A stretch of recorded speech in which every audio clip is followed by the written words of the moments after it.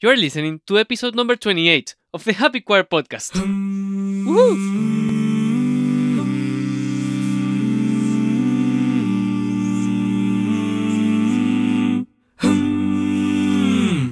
Hola people, I am Carlos Cordero, host and creator of the Happy Choir podcast, helping you connect with others through choral music. I'm really excited about today's episode because we have with us Brandon Elliott. He is a musician, educator, arts leader, and consultant for both higher education and the music industry. Brandon is here today to talk about his journey as a founder and artistic director of Choral Arts Initiative. I hope you're ready for this amazing interview. But before we go there, I want to remind you the ways that you can help the Happy Choir podcast.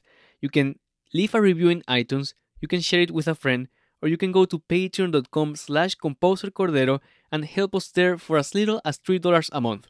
Your support means everything to us. And now, let's listen to Brandon Elliott's interview.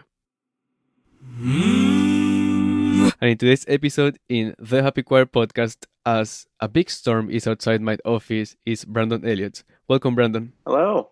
By now, I will have introduced you and all that you do in the choral arts, which is awesome, but I always love to hear from you itself your story in music and how you started in choral music. Can you tell us more about that? Yeah, how I started in choral music is actually, I consider to be a fun story, and I love sharing it with my students now. So I actually had no choral experience whatsoever until high school. And when I first started singing choral music, I hated it. And I actually fell into choral music by accident in high school. I was actually on the cross country team, which was a non-cut sport. And yet I managed to get cut from the team because I was just not a fast runner. And so my freshman year, I'm cut off the team. And my vice principal said, all right, well, we've got to put you in 2 classes to fill in all of the credits that you're losing from not being in a sport. So he said, I basically can put you in 2 classes. It's going to be the bass chorus, and it's going to be intro to computer keyboarding. I was like, okay. So I showed up to bass chorus 2 weeks into the semester as a freshman and absolutely hated it. But over the course of time, I had my great high school choral teacher, Rich Messenger, who's still a great friend and mentor of mine today, fell in love with it. And so by the time I graduated high school, I knew I wanted to be a choral director, and I knew I wanted choral singing to be a part of my life. Was that the first time, the first encounter with music, or did you play any instrument? Yeah, so that wasn't necessarily my first encounter with music. So I know that when I was a younger child, I had some lessons on and off on piano and guitar, but I admittedly never took it seriously. And to a certain extent, it kind of functioned as extended daycare for me. My mother worked very long hours as a single parent back then. And so it was kind of like once the after school care ended at 5, I had to do something after 5 o'clock. And so it was often just going to some sort of after-school music program. But again, I never really took it seriously. So I don't really consider my music studies as something that started until high school. That's the first time I learned things like, this is a G on a treble clef.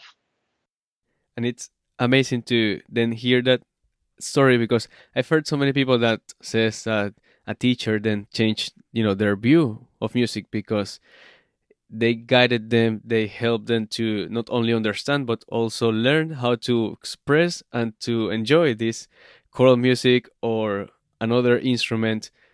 Do you feel that how did it help you to be in the choir, not only for your credit but also in your life? Do you feel that you grew as a student? Oh, in so many ways it was so beneficial.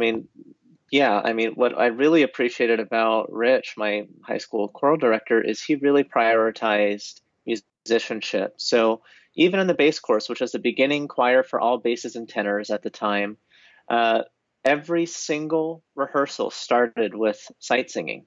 Every single That's rehearsal. awesome. We knew the drill. We would walk into class, we would grab our melodia books out of the shelves, and Mr. Messenger would call out excerpts and say, what's the key? What's the time signature? Here's your starting pitch, sing.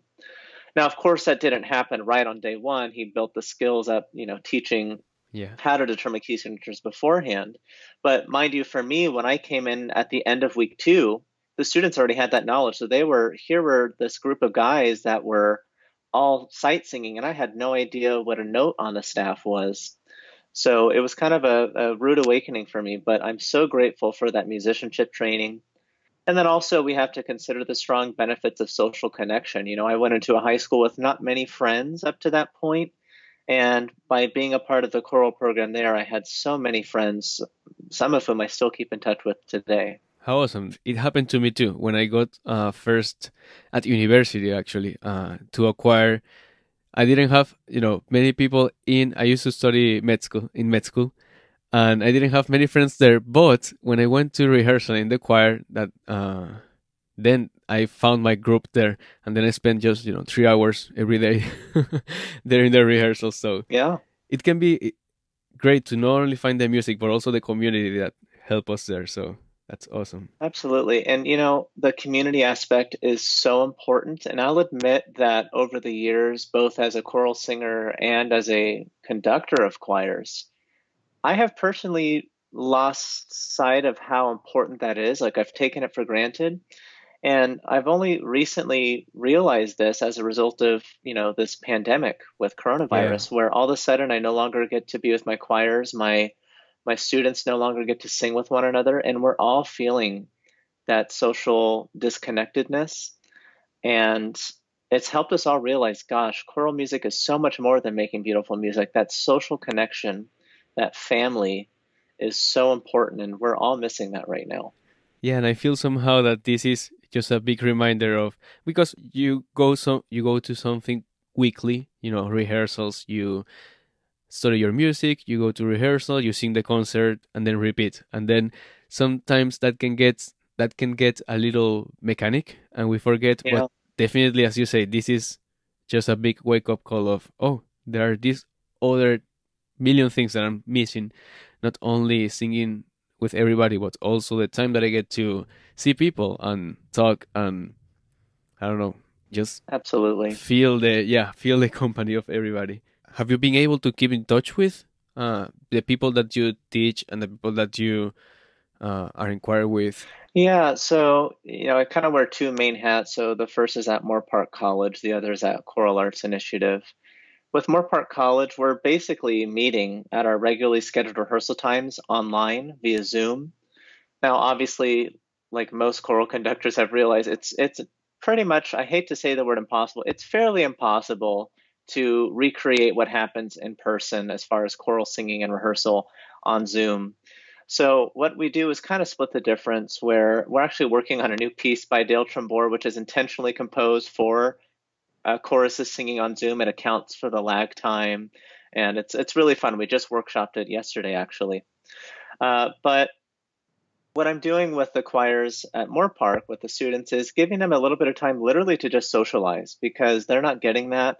So allowing some time in class to just, all right, what's going on in our lives? What do we want to talk about? Like literally yesterday we were talking about baking and how hard it is to get flour to bake right now. And then we'll do things like we'll do more musicianship work where they'll sight sing, they'll sight read rhythms, whatnot. So we are having that regular contact time. It doesn't replace being together in person, but we're doing our best to make good of a really unfortunate situation.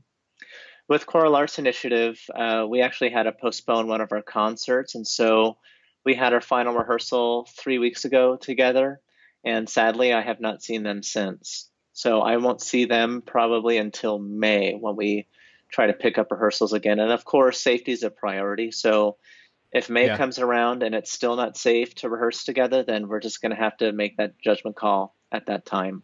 Yeah, I completely understand. And as you say, safety is always the best. And but I'm glad, as you're saying, it feels now that we are then reinforcing that other social part that choir is, because we can just decide, and that's also totally okay to just decide to, okay, let's stop and let's figure out what's happening with this time and how we can create some sort of choral experience, because as you say, it's not fully choral, but somehow you're taking the details that you can do via this tool online and just use those little parts, as you say, talking about the social time, sharing, keeping the connection between the community that you've already built, because then that can still happen. And I feel like that's something very precious to take care of. Right. And for the students, it just gives them something dependable to count on, because I don't know about you, but there's some times where I just feel like I'm going crazy just staying in home Oh all my day God, yeah. for days on end. And so at least it gives them just that 2 hours twice a week to look forward to just reconnect with people, crack some jokes, build community. It's been even for me personally, it's been something to really look forward to every single week. Well, and my husband is a conductor, I'm a composer, and for me, for example, has been an interesting time because I already worked from home, writing music and building my brand right here in my office, but I can see how it affects me to not have the output of the social time, starting to feel claustrophobic here, taking more walks, etc. But for him, for Yeah. example, he's always said, you know, I'm a conductor, and without the voices, without the choir, I will just be moving my hands. Yeah. So now he's living more that not being able to reach the people in person. So Right. it's such an interesting time, and I feel it's amazing that the whole world is, or most of the world, is under this. Hey people, I want to take a quick second to tell you how your support makes a difference. When you support me on patreon.com, you are not only giving $3 a month, but you are giving my brand a vote of confidence. This translates to helping several other artists to connect through choral music. Think about it as a cup of coffee that you invite me once a month, only that it's way more impactful and personal. Plus, you get to be part of the behind the scenes of my career as a composer, with the many perks that I shared in there.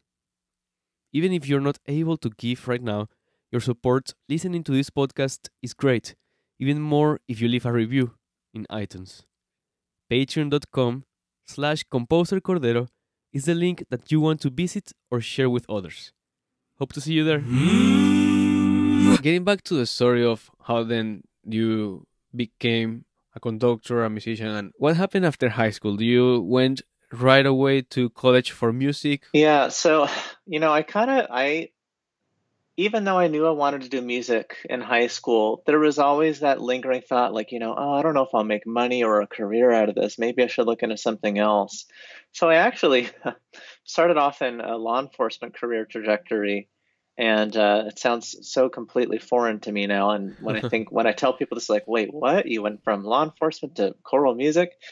But so I actually dabbled in that for quite a bit, but I was still going to college full time at Cal State Fullerton with Dr. Robert Isad and Dr. Christopher Peterson, and was working towards my music ed degree there. But I was also studying criminal justice and was working for the Irvine Police Department, actually, Wow. in Orange County, California.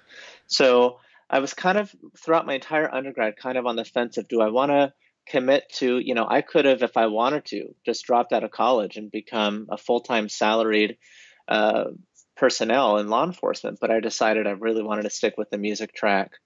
And then got my credential student taught for the year and just decided, I need to go to grad school. There's just so many more questions that I have. There's so much more knowledge I want to gain. So I went on to grad school at the Cincinnati College Conservatory of Music with Dr. Brett Scott and Dr. Rivers. Had a fantastic time there, and wound up right after graduating getting the job at Moore Park College back in California.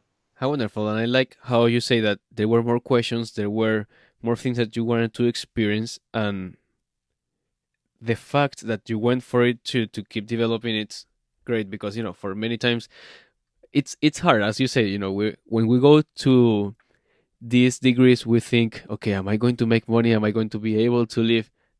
For me, being a composer, I didn't start as a composer. I was a singer first, and then I make the shift to composition. And there was always that question, even the question not only financially, but also calling myself an artist.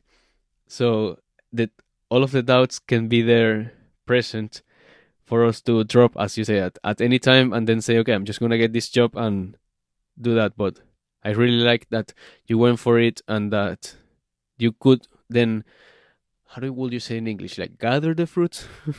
You got the job and then you got. Oh, yeah. When in your story then came founding Choral Arts Initiative? Is this something that came later, or you always knew that you wanted to do? Yeah. No, it was kind of, it wasn't something I always wanted to do, to be very clear. It was, when I was gearing up to get footage together for grad school auditions for all the pre-screens and whatnot, Hmm. I had to basically assemble a choir and put on a concert. And I just decided, all right, well, let's assemble a concert or let's assemble a choir. We'll put on a concert and let's identify some sort of local charity that we can just give the proceeds to. Might as well support some local organization. So we put together the concert, and it was just really fun. And so nothing came of it. The concert ended, and that was that. But then there was that lingering thought for me that, this might be something that could be like a regular thing.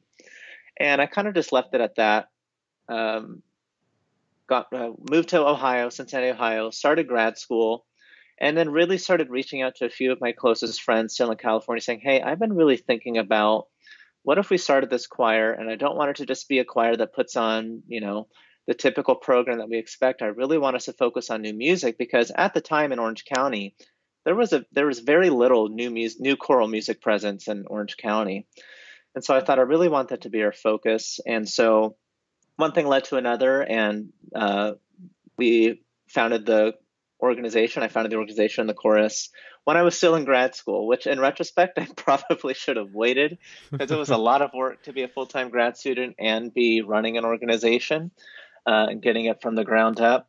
But so it started in 2012, 2013. We had our first concert officially as Choral Arts Initiative in the summer of 2013. I was just about to ask, and congratulations for that, because as you say, just being a grad student is already work enough to be able to stay sane and sleep some hours. So Yeah. I'm sure that adding building an entire organization that's also a choir, because then all the schedules, all the time, all of the little things that go into putting together a concert, it's a lot of work, but I'm glad that it happened, because then it has been able to do it for all of these years, and so successfully. Well, Dale Warland, who's, funny connection with Dale Warland. Dale Warland did an artist residency at California State University, Fullerton, when I was still a student there. And they needed someone to basically be his right-hand man for anything, picking him up from the hotel, driving him to the school, anything he needed, from getting him his favorite dry cappuccinos to getting him #1 pencils, whatever it was, I was that guy. And as a result of that residency over the week, just developed a really great friendship and mentorship with Dale Warland. And so ever since then, he's been a great mentor that I can call or email. And when I told him I wanted to start a chorus, he was very supportive of it, and gave me some tips, some words of wisdom. And so anyway, long story short, I founded the chorus. All the paperwork was done. We got our 501c3 status. We had our first concert. Called Dale to tell him how great it all was. He goes, "Brandon, I need you to understand something. What you just did will be the easiest part of starting a Oh chorus." wow! It's like, "What do you mean? I thought that this was the hardest work to fill out all that paperwork." He goes, "Anyone can start a choir. Not many people can sustain a choir in an organization over multiple years." So he said, "You got through the easiest part. Starting a choir is easy. Sustaining a choir is where the work begins." And I'll never forget that advice and that insight, because sure enough, when I look back, even though it felt like the hardest work at the time to start a chorus, that was so easy in comparison to now, where it's sustaining and strategic planning and donor relations and all the different things that we have to consider to keep the organization sustainable and healthy and thriving. I mean, it's an amazing statement and advice, because it also speaks of the constant effort that you have to keep doing, like a relationship, right? Not Yeah. only getting up the energies to then forming the choir, but also, okay, now you cannot go to sleep. Now you have to work to keep the organization alive and growing. And was there? Do you feel at any point during that time that what let me think about the word, that you had the permission, I guess it's a word, or did you have the means to do the chorus? Because not every graduate student might feel that they have the I'm missing the word, the power, I guess, to create a chorus for themselves. They might think, oh no, this is for people that are far along in advancing their career. Yeah, I certainly didn't get any sort of pressure from my professors at CCM. There was nothing like that. There was a little bit of a concern where, maybe you shouldn't take this on while you're also a graduate student. But in general, it was sort of what I would call neutral support. But that said, I did feel a lot of pressure and I did encounter a lot of imposter syndrome and imposter phenomenon because there was this part of me that felt that, maybe I'm just really underqualified to do this. Who am I to start a course? Who the heck is going to want to be a part of this organization? How the heck am I going to get donors and grants to support this? But ultimately, what it was for me is, the mission and the vision was already established. And so that was my North Star. It wasn't about me, right? So it wasn't about, do I feel like I have permission? Do I feel like I have the ability? It was more about, this is a mission vision. I'm going to give it my best shot. If it works, great. If it doesn't work. Fortunately, 8 years later, it's still working, or excuse me, 9 years. Yeah, 8 years later, still working. So, yeah, I definitely did feel a little bit of that imposter syndrome kick in quite a bit. And even still to this day, to be completely transparent, sometimes I'm like, I don't know what I'm doing. Yeah, me with composition anytime. Yeah, still learning, honestly. Yeah, and the fact that you say you then were able to separate yourself from the project, it's not anymore am I able to do it, but this project exists, and it has a mission and a vision that I want to fulfill, that I want to help fulfill with all of this. Did you have a team by that time, or were you by yourself? Yeah, so we had a working board at when we Okay. first started, but we had no staff. So it was just all me. And, the board would help out where they could. Like one of my colleagues, Jeff, was incredibly helpful in the starting phase with all of the operational type things, the venues, setting up all the different stuff. But it was a lot of work when it first started up because like most founding artistic directors, you're doing a lion's share of the work. You're the development Yeah. associate, you're the marketing and publicist director, you're the artistic director, you're the executive director, and it's a lot of hats to wear. Now, fortunately, in year 8, we've got an executive and development associate, we've got a marketing and publicity director, we've got an admin assistant, an assistant conductor, and a board as well. So we've expanded over the years, but the first few years it was a lot of bootstrapping and a lot of me wearing multiple hats. Do you feel that then this expansion came as a necessity, or was something that you planned, that was inside the plan? Uh, I would say it was a mixture of both. Some of it was necessity and some of it was part of our strategic planning. That's great because sometimes we can feel that we have to do everything by ourselves, but and as you Yeah. said, artistic director at the beginning, it's a very broad description of a job Yeah. in a Yeah. founding organization. So it's awesome that you were able to then look ahead, I guess it's what I want to say, because you can decide to just stay and do the whole work yourself, but then you realize that you have a job to do, which is the artistic director, and that there are many other people that can help you to fulfill all of the other things that you are trying to solve in the way. So that's awesome because then you see how the organization is growing. Right. And I'll speak for myself. And maybe other founding artistic directors can, consider this, but like we talked about earlier, the organization's not about me. It's also not my organization, right? So part of our strategic planning from very early on was that we have to build the capacity so that if for some reason, let's just say I die today, the organization needs to have the capacity to continue on and to continue its mission and continue the pursuit of its vision. So we need to have that staff capacity so that there is continuity plans in case something happens to me or, who knows what could happen. There's so many things that could happen. So part of it was we needed to have incremental increase in staff capacity so that there is continuity in case something happens to me, because I find that as the founding director, I kind of was holding on to a lot of the responsibilities. And there was a brief period of time where I was quite ill. This was about 3 years ago. And, I don't want to sound like, oh, it's all because of me, but um, there was a brief period of time where the organization went through a bit of uncertainty and kind of fell behind because I was very sick and a lot of the work was being done by me. And that was a huge wake up call for me that this can't all be about me. This can't all be revolving around me as far as the work and the capacity. So it's really important to build that. And that's why we've been, over the course leading up to our year 10, which is coming up soon, expanding our staff capacity, expanding the roles and responsibilities so that there is strong continuity moving forward. And I love that idea too because it both show that you don't have to have all of the pressure that it's all me, because there's a team and there is a Yeah. bigger picture here. It's not because if not, you will have created an organization that's you are.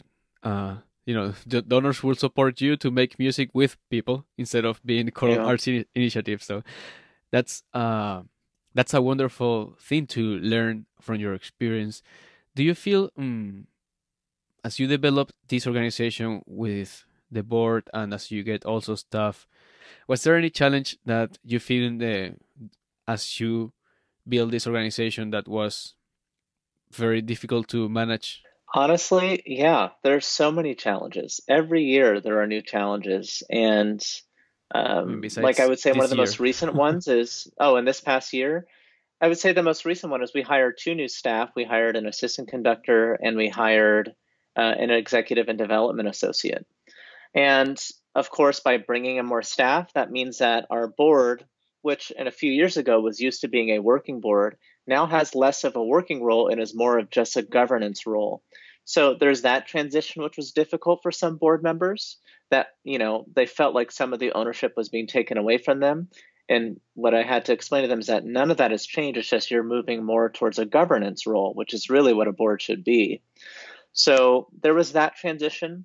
Another one, which is most recent, I'll be very transparent, is our assistant conductor, Daniel, who is fantastic. I love working with him. It was a transition for the choral artist to be like, wait a minute, where's Brandon? Because intentionally, I would not go to some rehearsals because in the fall, I'll be taking a sabbatical from Choral Arts Initiative. So this most recent cycle, I was intentionally phasing out how many rehearsals I went to have Daniel go to more of them so that they can get used to working with him. And so that also Daniel feels like he's at full autonomy to then take over in the fall. But it was a big adjustment for the singer. So that was another thing to work out, is working through that transition. So I'd say those would be two big challenges from this past year. And the trust that goes with it is also a big challenge. And I love, that you then offers the space for everybody in this process to learn, for you to learn to give space to others, but also for others to feel that they can then come and work. And that's I feel it's a healthy organization. Yeah, I think it was when I think back, I think it was the right call. But of course, there was some concern like, well, where's Brandon? And, shouldn't he be here? And I feel that. But at the same time, what I didn't want is to go on a sabbatical in fall and then have be, Daniel's first time, working with the choir for an extensive period of time. I didn't want that. And that would have been pretty catastrophic for the choir. So doing this phase-in process, it's had some challenges for sure. Yeah, good transition. As you look back on the organization from now, do you feel that you've built what you envisioned, or that you are still creating and finding the organization that you dream? Yeah, I think it's a constant build. I don't think there's a final destination. I think the way I've approached it is there is no final destination. Excellence is not a final destination; it's a daily habit, and innovation is not a destination; it's a daily habit. It's a cultural thing that we foster in our organization.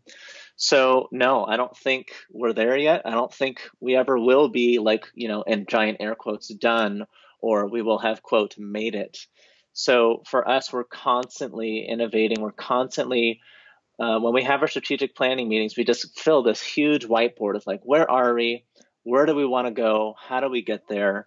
And we're a small enough organization where we're nimble. If we realize, you know what, we don't like the direction we're going, we can change on a dime pretty quickly because we have a small organization and we have the resources and that nimbleness, that flexibility to make, very quick adjustments of course if necessary. So I would say for us, no, I don't think it's anywhere where I envisioned it would be 8 years ago in the best of ways. That's awesome. And I love what you said because I never thought about that. When you are an organization that is not, as a huge, like, let's think a symphony, or let's think Yeah. just a choir that has been, I don't know, 800, 80 years around. You can then create these changes and be able to take risks and be able to just experiment and see what's the direction that you want to go. Because, sometimes people can get caught up on these uh, ideas, thinking that they might fail or that they are a failure or that they have to be more strict about where they are going, or thinking that they are just too small and that they're not accomplishing anything. But I love how you also bring these ideas of there are some positive sides of being a small organization and still constantly thriving, because if anybody of our audience that are listening right now haven't listened to your performances or going through your website, I mean, I recommend it to go now because they are amazing. I'm still yet to listen to chorus live out, and I can't wait. but the but Thank you. I Very kind. yeah, I mean, I love, and now that I'm learning more about the organization, it's just amazing what you've built here. I just want to quickly remind you that all of the links that are mentioned in this episode will be in the show notes in thehappychoir.com/podcast, or find it in the description of this episode. Also, once you are there in the website, you can subscribe to the newsletter. This will come with a $20 discount for your next choral recording, a free guide that I've created just for you on the things that I've discovered in my career on how to be a happy composer, conductor, or singer. You will also receive a weekly email with podcast episodes, blog posts, and music. I hope to see you there. Now, let's get back to this episode. As a artistic director, what's the most exciting or fun thing that you get to do? For a new music ensemble, the most exciting thing is everything's new. Like every piece that we're programming or commissioning or premiering, it's all new. And so there's never like there's never like an end to the learning process. It's just you're constantly being exposed to new composers. Every time I think I know every living composer there is, I learn about 10 more. And so it's just so fun and exciting for me to, one, get to just explore all of the music that's out there, the vast diversity of choral music that's out there now more than ever, I think. And it's just such an exciting time to probably be a composer, but also to be a choral conductor. But then also it's exciting in the sense that every concert we put on, to have that satisfaction, that intrinsic motivation and that intrinsic reward of I'm bringing something that is brand new to life. And more often than not, we have the composer there with us, or the composers, and to see the joy in their face, to see the exuberance in their face, to see an audience that gives them a standing ovation, to see a chorus that has that passion to bring it to life. That's the best feeling in the world.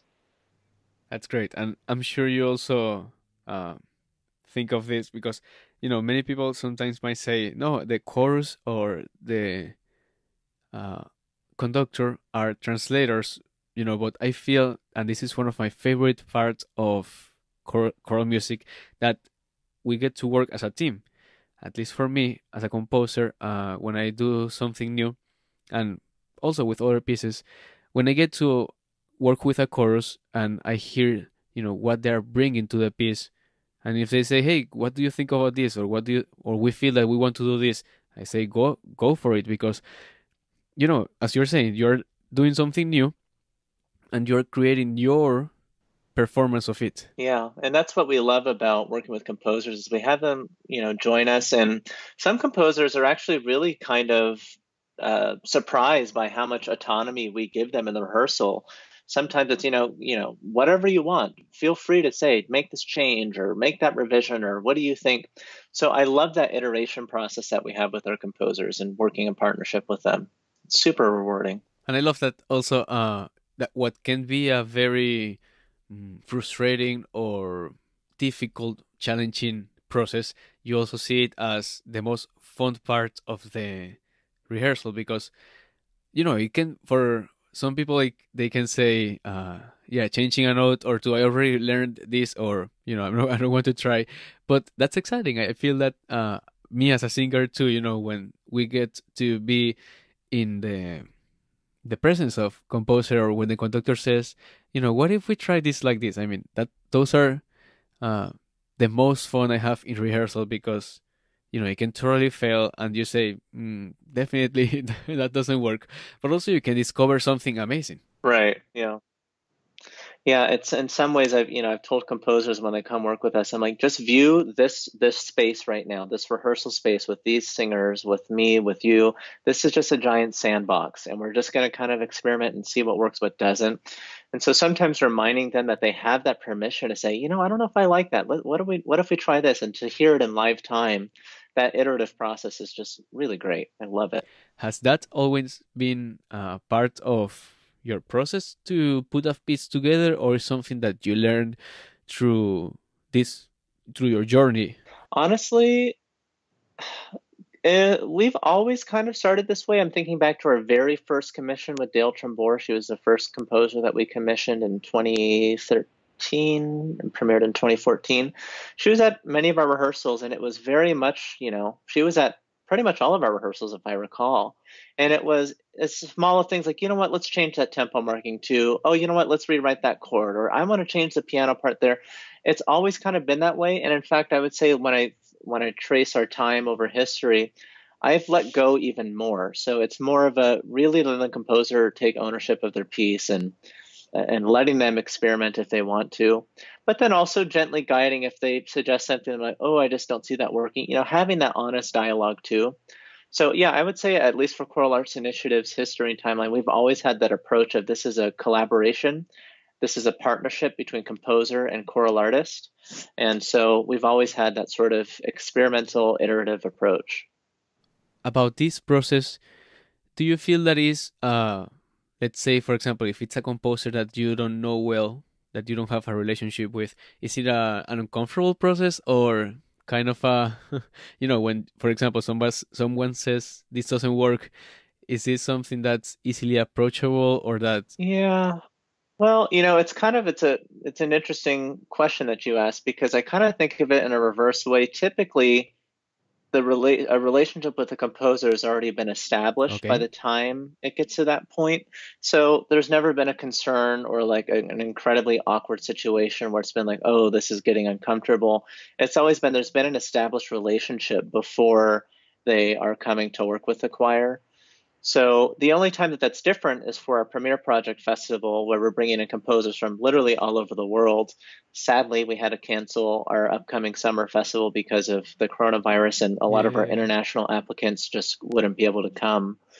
So that can be a little bit more challenging because I don't necessarily have a relationship with those composers, and for some of the composers, it may be their very first time revising, editing, iterating with a chorus in live time.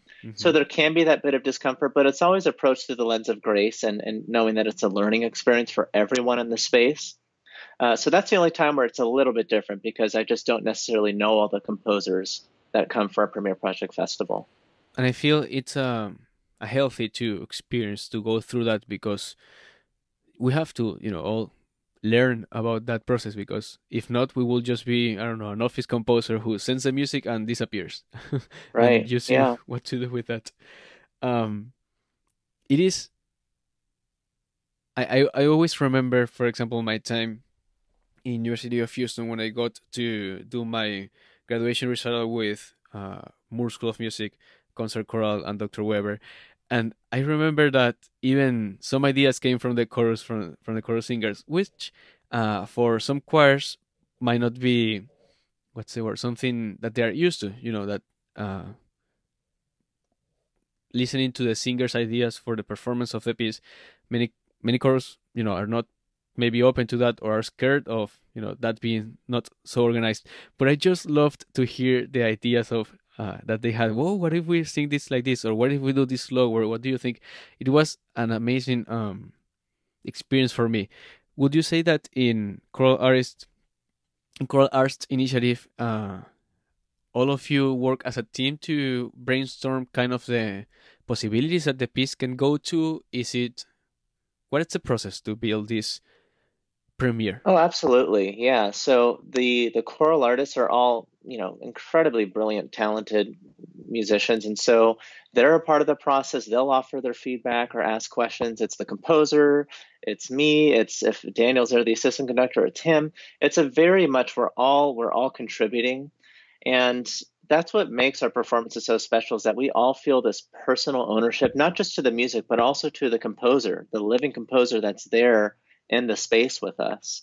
So yeah, it's very much a team approach as far as preparing works. Now, that said, it is a balance, right? It is a Yes. team, but there is a team leader, that being the artistic director. So, I'm very comfortable with letting people in the space take ownership, but ultimately, if there's conflicts of opinions, there does need to be a little bit of mediation, and that's where I step in. Exactly, and that's the great point of that it can be done if it's always with balance and with an organization.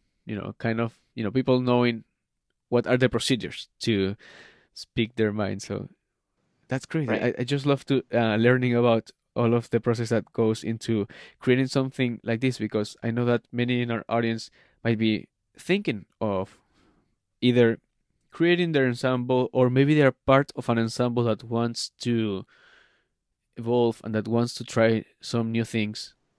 And Yeah. listening from such a thriving organization as yours, it's great. How do you see your place in the organization? As you said, you are taking the sabbatical to. Uh, do you?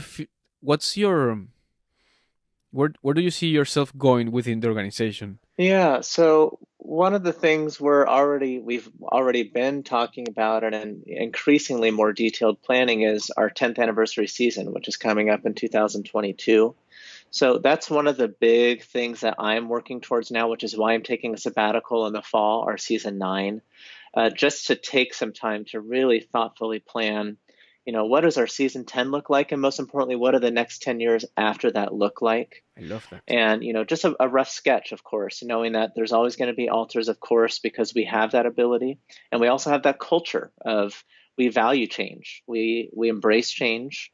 And so as far as where do we go for the next 10 years, I don't know if I'm ready to give an answer Exactly, I know. on that yet, but I do know that our vision I really love. It's our North Star. It's our visions to be the world-class on destination for new choral music for composers, singers, and audience.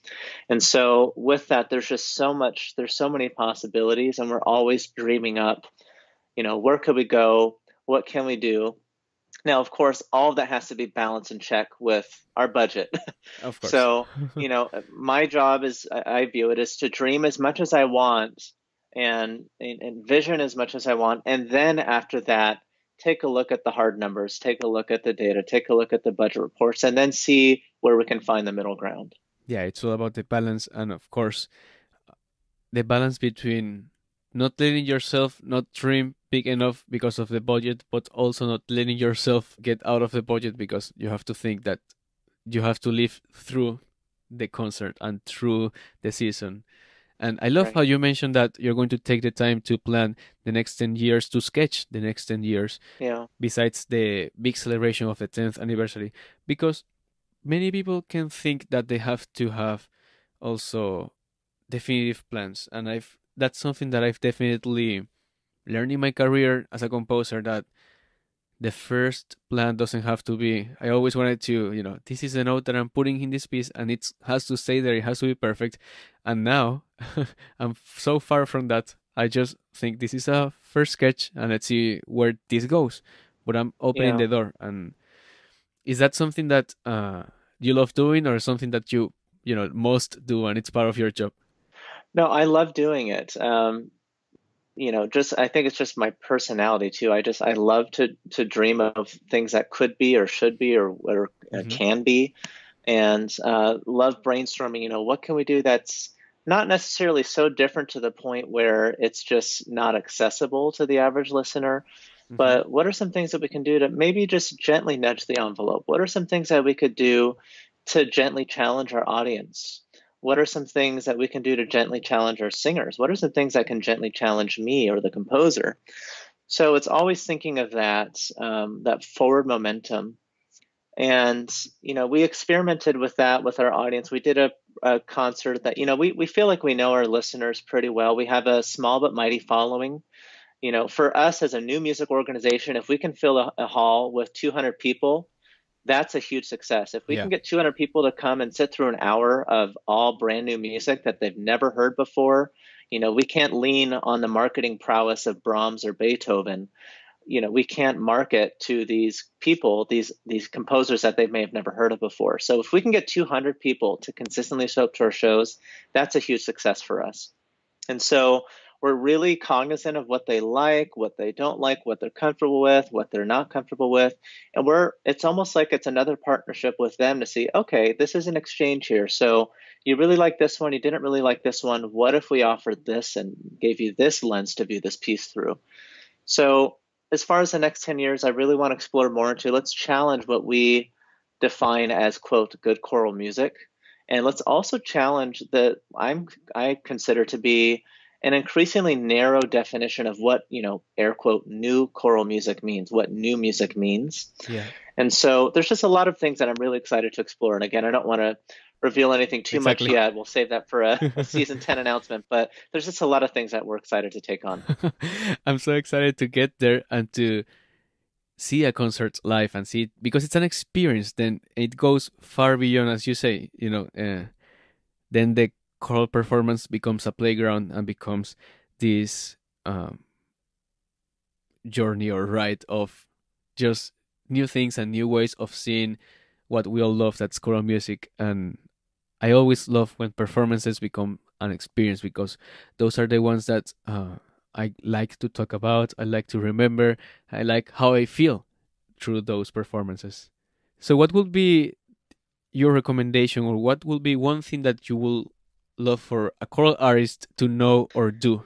Yeah, so for what we look for with Choral Arts Initiative, and we hire very particular choral artists, and we really put a lot of weight on that job title. It's not just a singer, you are a choral artist. The biggest thing we look for is flexibility and persistence, because we know that as a solely new music ensemble, that's all we do, that it's not always going to be easy music that you can just sight read off the page. And sometimes it can create very high cognitive load, and some singers may just get completely burned out or feel, quite low on the self-efficacy scale. And so we're really looking for choral artists that are persistent and are up for the challenge and are willing to give it more than just one try to get it right. So I would say, yeah, one thing we really look for, a bit of advice, is approach music making with flexibility, and that's for me a huge thing. It's really important. I feel it's something that should be, like in a frame and here in my office, Yeah, or a T-shirt. absolutely. And I love that idea because, as you said, it can be a hard process, but also a rewarding process. So definitely being Yeah, persistent on building this piece, then it will show. It can be easy to be in a rehearsal and find yourself, not either not giving enough because you're tired because something is not working, or just maybe that's not your specialty as a singer. Maybe you prefer to sing something that you will build easily or sight read. easily. So the, Right. And that's something that we learned over time. There was a time when we were in our second, third year where we were having very strong turnover in our roster. I would say upwards of 50%, sometimes even more. And I couldn't help at the time but take it so personally, like, oh, they must not like singing for the organization. They must not like singing for me. And what I came to learn, both in talking with some singers that chose to move on, was it just wasn't their cup of tea. They're not looking to sing that kind of music. They want to go to an organization that's going to sing the major works, for example, or they want to go to sing in an organization that does a different type of musical aesthetic. And so now that we know kind of how to actually, and as part of the hiring and audition process, we're looking for the things that we value and to see if those values align. And so now our roster is at almost 90% retention, sometimes 100% from season to season. So that was definitely a huge thing that we learned. So it's a really good point that you brought up. how awesome. And to be able, as you said, to get to know your singers and get to know the people that you make music with, because then you'll be able to serve them as much as you serve your audience, and they will be able to serve you as an organization. So it's definitely a great advice that you're giving us here. And I cannot think of a better way to close this interview. And thank you so much, Brandon, because I love everything that we learn from your journey, but also from your advices. Sure. It's been great. See you in the next episode of the Happy Choir Podcast. Ciao, people. Woohoo! You've been listening to the Happy Choir Podcast. For more information and show notes, visit thehappychoir.com.